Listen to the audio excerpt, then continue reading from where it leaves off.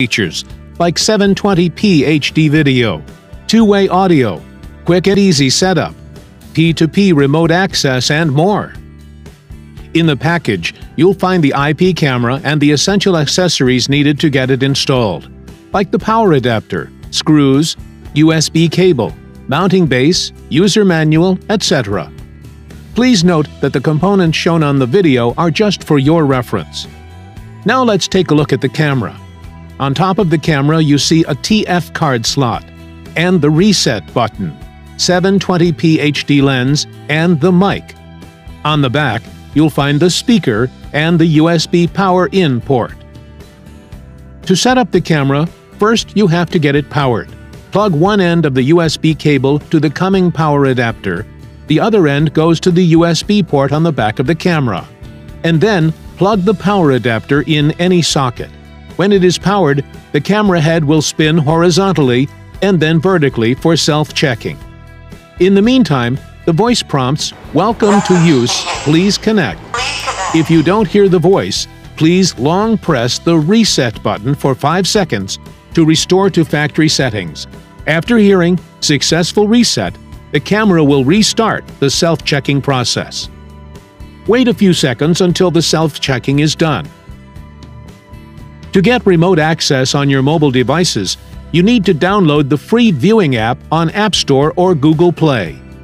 This video takes the Android phone as an example.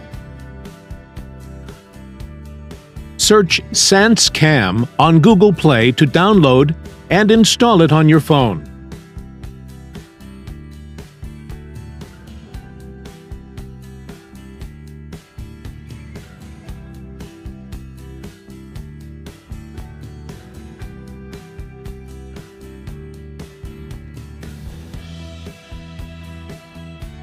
Once done, open the app